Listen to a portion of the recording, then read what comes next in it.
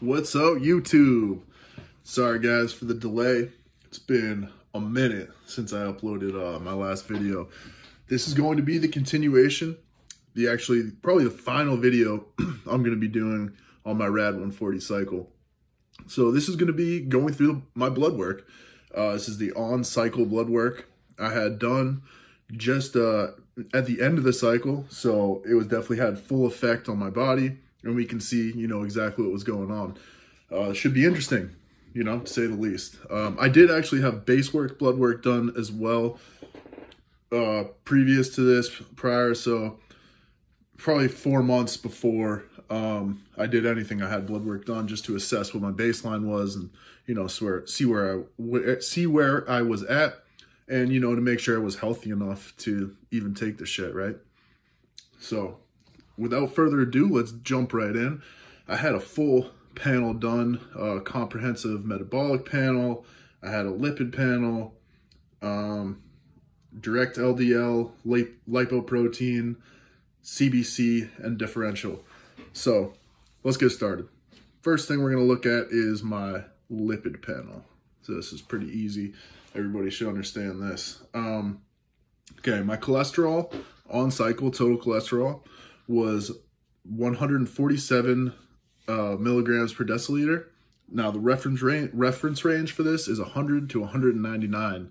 So, it's pretty good. It's right in the middle. So my total cholesterol is actually good. It's right on, even on this stuff. So one thing to note though, is this actually has come down a good amount since my baseline test, which means that the RAD140 actually definitely lowered my total cholesterol.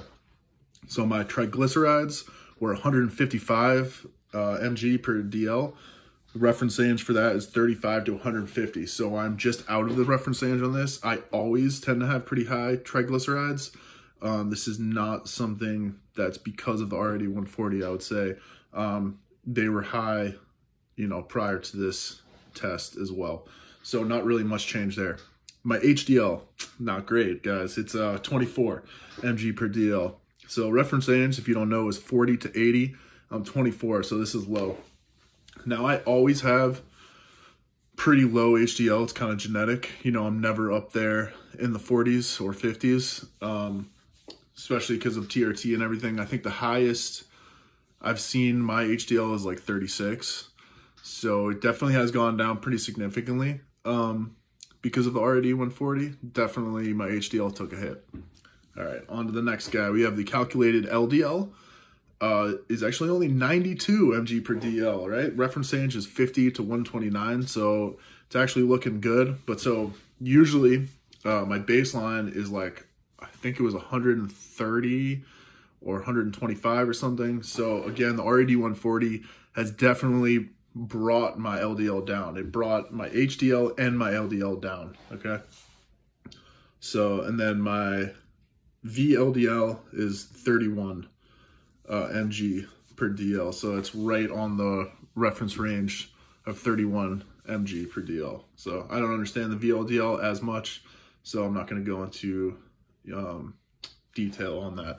Let's see, on to the next panel. So next on here, let's go over the lipoprotein. So my value is 7 nanomole per liter. The reference range is less than 75. So I think the standard for this is like 5 to 30 or something like that. So, I'm right where I need to be. Let's go back. Okay. Let's go to the comprehensive metabolic panel. Okay, sodium. My sodium was 137 nanomole per liter. The reference range is 136 to 145. So actually looks like my sodium is, it's okay, but it could be higher. Potassium, I had 3.7 mmol per liter. Standard reference range is 3.4 to 5.1. So again, I'm right in the middle. Chloride, I had 98. Reference range is 98 to 107. so I'm good, could be higher. CO2, 29, reference range is 22 to 31, so it's actually a little bit high. See, creatinine, mine's elevated, but it's because of the muscles, right? I had 1.44, reference range is 0.5 to 1.2. My glucose, so this was interesting. This is actually non-fasted glucose, and I actually had an 89, which is great for non-fasted. You know, it seems like I'm pretty insulin sensitive. I believe last time I did a fasted glucose reading, it was like 70, I believe. So I'm pretty insulin sensitive, right? That's a good thing. The rest of the stuff, I'm not gonna look at, skipping over some stuff. All right, let's go to the AST, right? These are my liver values. My AST was 70, reference range is 10 to 50. You know, at first I was concerned about this. I thought that it was because of the RAD, but actually 70 isn't that crazy, and compared to my baseline, it's actually about normal. So AST, for those of you who don't know, is something that occurs from the muscle. It's like muscle waste. So if you have a lot of muscle or you work out really intensely anywhere near or around the blood test, your AST could be elevated. So I actually hit it really hard before this blood test as well. So I think that can explain it. My ALT is 35 from 10 to 50. So it's, you know, pretty good. It's usually about 35. It's near my baseline. So to be honest with you, the RAD140 didn't really affect my liver, even at 30 milligrams a day, surprisingly. I thought for sure I was going to see some higher values, but we didn't see it. So I'd say I tolerated the RAD140 pretty well. Okay. See if there's one other thing I wanted to touch on. That's the CBC and differential. So this is going to talk about my white blood cell count, red blood cell count, and that kind of stuff. My white blood cell count was 8.68 K/UL. The reference range is 4 to 10. So, you know, not bad, a little bit high.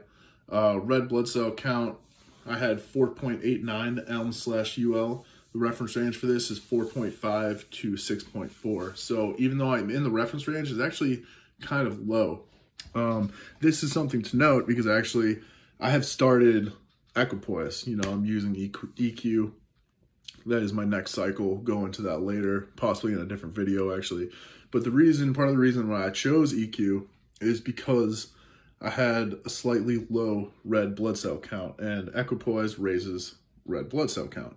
So this could be, you know, especially advantageous for myself in my current situation. So let's see. Anything else to note on here? Lymphs are good to know. Lymphs came in 32.9%, reference range 18 to 41. So looking good. We're not inflamed really, nothing like that. So that's where I'm gonna leave it in terms of going over this stuff. Really, the important stuff to note is how it affected my cholesterol and my liver. So to summarize, right, the RAD140 definitely lowered my cholesterol, good and bad cholesterol. Seems like it didn't have much effect on my triglycerides, and it did not have a huge effect on my liver either. It seems like there was some indication of liver stress, but it's hard to tell whether or not that's from, you know, hardcore exercise, lots of muscle waste, or if it's because of the RAD140 or a combination. Either way, it's nothing to be alarmed of. And that was actually me not taking any kind of liver support either. So that was just me taking RAD140 up to 30 milligrams a day on top of a test base as well. So I think, again, overall, it was tolerated pretty well. The biggest side effect I had from the RAD140 was the shedding, hair shedding. I have thick hair, right? I don't want to lose it. I don't get shedding from testosterone or really anything like that, but the RAD140, once we bumped it up to the 30 milligram mark, definitely the shedding was pretty noticeable. There would be like, you know, constantly hairs coming out. So that was probably my definitely least favorable side effect from the RAD140. There's also a slight increase in blood pressure, but it was transient. It went away. Once my body adjusted, I think, to the higher levels of androgens, my blood pressure seemed to stabilize, and it hung out at around 120/80, which is fine. I usually run a little lower than that, but, you know, we're okay at 120/80, so no complaints there. So that pretty much sums it up for the RAD140 cycle. We ran it for about 8 weeks, I want to say, maybe a little bit longer. Maybe it was like 9 or so weeks. Titrated up to 30 milligrams a day. The diet wasn't totally on point for the whole cycle. We kind of flip-flopped whether we were cutting or bulking in the middle. There was a lot of birthdays. My birthday, my daughter's, and my wife's birthday back to back to back. So we had a lot of cookies and shit. We got a little fat in the middle. But we definitely turned it around, and the gains were substantial. We put on some muscle for sure. Definitely recomped, got slightly more vascular, definitely harder, denser look. And what's interesting is I actually didn't really lose much of the gains at all after the cycle. What I did was I increased my test dose slightly. So we went from 175 to 210 milligrams a week. So 175 to 210 a week. And that seems as though it was enough to hold on to a good amount of the muscle gains and strength even that I experienced from the RAD140. So definitely for others who are interested in doing something like this, I would definitely consider using a lower base for testosterone during your cycle. And then when you pull the SARM RAD140, you can up your testosterone dose slightly, and it will help you keep on a good amount of the gains from the SARM. So that's all I got for my RAD140 cycle. Definitely stay tuned. We're going to be doing lifestyle videos, training videos, you know, PED content, all kinds of stuff. The current cycle is testosterone and equipoise. So, you know, stick around. We'll definitely be adding more compounds to that too. If you made it this far, fuck yeah, thanks for watching. Leave me a thumbs up, man. Comment, subscribe. Got a ton of cool shit coming for you guys. Till next time.